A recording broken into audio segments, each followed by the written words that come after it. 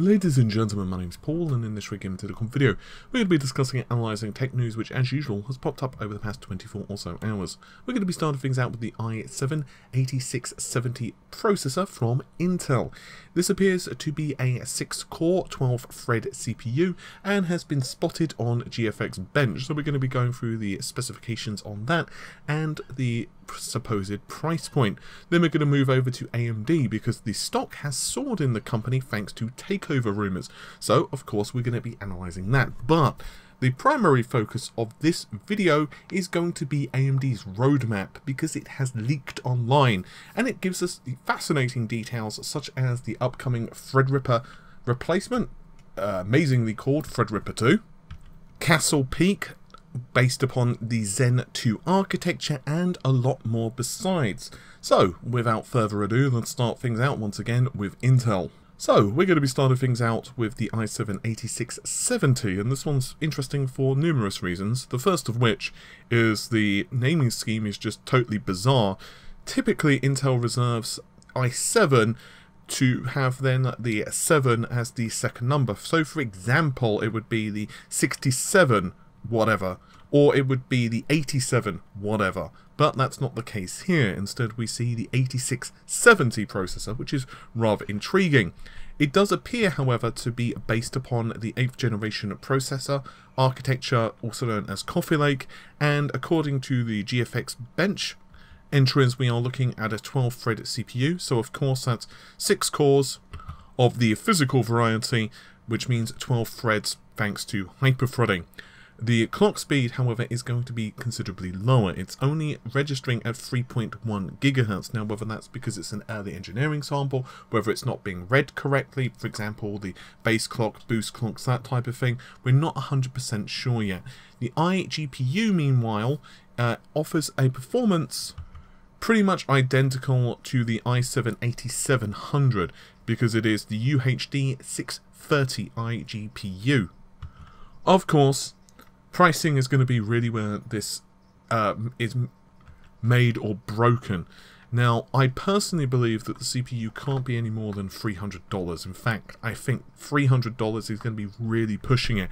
After all, we saw AMD's leaked roadmaps. Sorry, not roadmaps. AMD's leaked pricing information. I'm thinking roadmaps because, well, we're going to be discussing that later. So the leaked pricing information for the Zen Plus CPUs, and of course we've seen that those prices are very competitive indeed. But if they could release this at, let's say, the $270, $280 mark, then perhaps it's possible this could be very compelling. Speaking of AMD, these are rumours strictly, but AMD stock did jump, although it's falling back a little bit now, thanks to rumours of a fresh takeover. Now, a company taking over AMD as news is pretty consistent, but AMD, if you look at the intellectual property available to the company, it is ridiculous. First of all, they are the only company that, at least in the x86 space, can produce, well, pretty much anything. They can produce CPUs, they can produce APUs, they can produce GPUs. They are one of the companies that, if you were to look at them as a theoretical company, they should be worth way more than what they are. They, in theory at least, should be up there with Intel.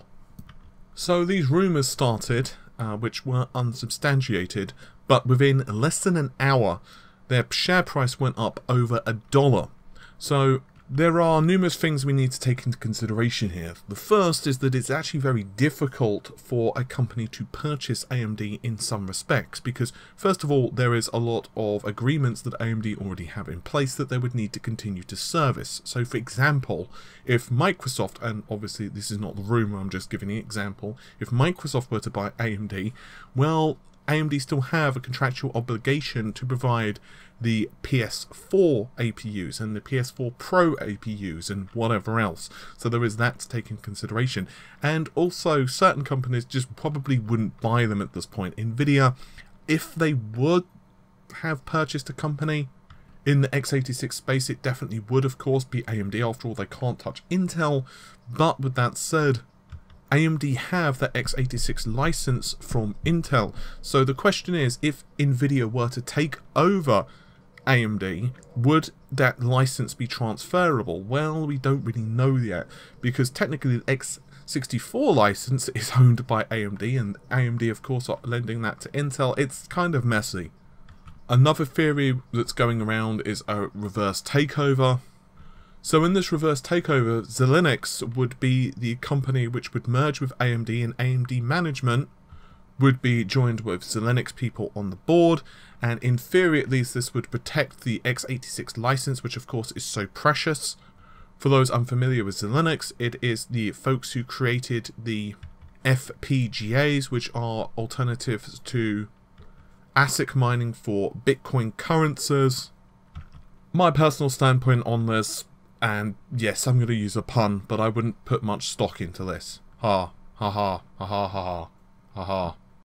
Anyway, let's move over to perhaps the biggest piece of news, well, actually, undoubtedly the biggest piece of news in this particular video anyway. The Desktop Zen roadmap has leaked onto the internet, and this is spanning from 2018, so this year if you're watching this in a different date, to 2020, and this comes to us from Informatica Zero. And AMD appear at least to be adopting an approach which was very similar indeed to Intel's old tick-tock methodology, and they are referring to this as inflection and then optimization. So let's start out with the client desktop platform roadmap, and let's go from last year just for a second. So Threadripper of course was released on top of Summit Ridge, and we see Bristol Ridge. So they comprise of the HEDT, the mainstream, and finally the lower performance sector in kind. So Inflection is a new process technology and a new CPU core. Fast forward to this year, which of course is 2018 once again, Threadripper is the second generation of Threadripper. Pinnacle Ridge, which is Zen Plus, and Raven Ridge are also going to be released. Now AMD are referring to this as optimization. This is process maturity and efficiency improvements. In short, this is taking what is existing and just tweaking it, making small corrections and changes based upon the stuff that we've discussed 1,000 times before. For new viewers, that would be things such as boosting the clock speed, as I said a couple of days ago and yesterday's video as well. It looks like the Ryzen 7 2700X is running at 4.35 GHz for peak. There are improvements in the caching, which means lower latency, and several other things. Basically, the CPU has been optimized over the first generation. Now, let's move over to Castle Peak, Matisse and Picasso. So Threadripper second generation will of course be released this year. We've discussed that multiple times before. But Castle Peak appears to be a new process. It's going to be based upon a new processor core. So this appears, at least from what we're reading here, to be the Zen 2 architecture, not too surprising. So what we have here, of course, is the original Zen architecture for 2017, Zen Plus for 2018, Zen 2, which is going to form the basis of Castle Peak, Matisse, and Picasso, at least in the CPU side of things. And then in 2020, we see a rather cryptic NG HEDT, which we can presume, of course, means next generation, high-end desktop, Vermeer, and Renoir. And those are going to enter the market in 2020. Before we continue with further analysis, there's also another slide which is very interesting indeed, and this one is further confirmation of a slide that we discussed yesterday, which basically shows us that there are only a couple of SKUs in the Ryzen 2000 lineup, and indeed what we have here is to show that we're going to be looking at only 4 new SKUs released over the next couple of months. We see the 2700X, the 2700, which of course are both Ryzen 7s, and then the Ryzen 5 lineup is going to be the 2600X and the 2600 non-X. In short, there's going to be no 2800X whatsoever, which means the customer choice has been somewhat narrowed down. One would argue, and my personal opinion is that the 1800X wasn't necessarily a bad processor, but I don't necessarily feel that it offered value for money. Quite often, not all cases, but quite often, the 1800X and the 1700X were overclocked roughly on par with one another, give or take a few hundred megahertz, but generally they were pretty much even. In all but the extreme cases, you would have like 100 or 200 megahertz at the absolute maximum difference. So it represented fairly poor performance, poor value for money. Assuming we're still looking at the typical node behavior we've seen previously, then 7nm FinFET is most likely going to be based upon a 10nm backbone.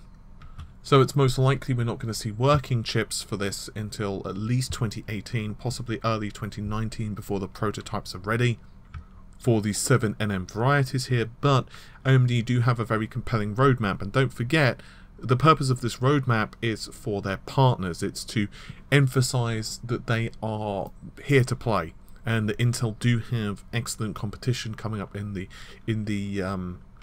three areas that AMD are showing us that they're competing in here.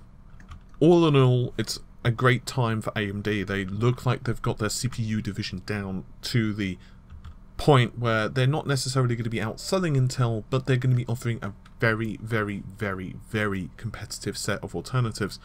We can only wait to see what happens with the GPU side of things, though, over the next several months, and certainly over the next couple of years, and how they're going to be competing with Nvidia. With all of that said, hopefully you have enjoyed the video. Normal stuff: like, share, comment, subscribe, and stick around if you do want more information on this stuff, because we'll definitely be covering it. With all of that said, hopefully you've enjoyed the video. I'll see you soon. Take care. Bye for now.